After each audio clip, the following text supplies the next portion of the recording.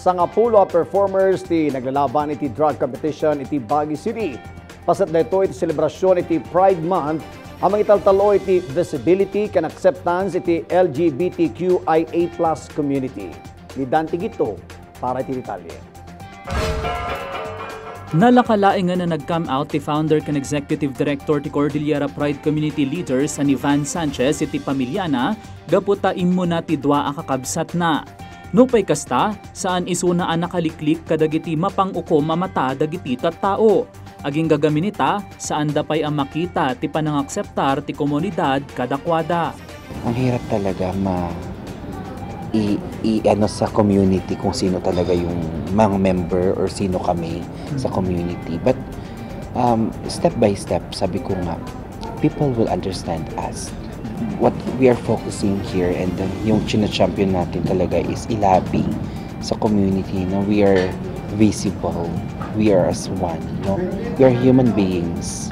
Isu nga ita, napigsa ti pakinakam ni Van ang mangilaban para iti visibility kan acceptance kadagiti pada na ang miyembro iti LGBTQIA+ community. Nang bukalda iti nagduduma a programa ken aktibidad ita a Pride Month, kas iti drag competition. Jam-pack ti aktibidad manipod lower ground aging ga iti third floor ti Kadakkalan a mall. Kasta unay tiragsakda iti kinaado dagiti nagpuya ken nakipaset iti kompetisyon. Sa nga pulo a drag queens ti nagbabalubal para iti corona. Ngem tinabigbiga reyna ti drag queen ani Nebra G.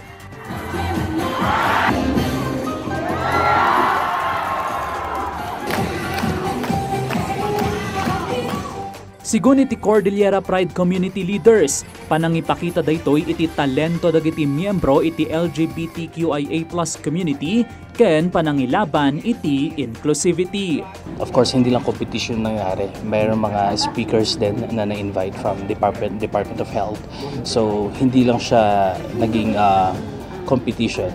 So, nagkaroon din ng awareness on that event, on that day. So, I think it's hitting two birds, diba, in one stone. Sigon ka ni Ryan Javier, saan nakasapulan nga agbali na miyembro iti LGBT community tapno masuportaran ti grupo. We just want to support from people, from the straight people, yung mga allies natin na tinatawag, diba? We need their support actually, and to be open, to be more open, diba, on accepting these programs and these organizations. Inton Hunyo 15, maaddaan met iti assembly meeting dagiti community leader gaputa plano da amang bukal iti provincial officers tapno na bibiit ang maidanon dagiti programa da para kadagiti LGBT member. Kabayatan na, aging gaita nga aldaw laingan ti panangisubmitir iti nominasyon para iti outstanding LGBT member ang mabigbigmet inton Hunyo 29. We love you so much. We really loved you. And mataas ang respeto namin sa inyo. It is because in ourselves, we respect ourselves. Dante Gito, para iti Pambansang TV, iti Baro, Pilipinas.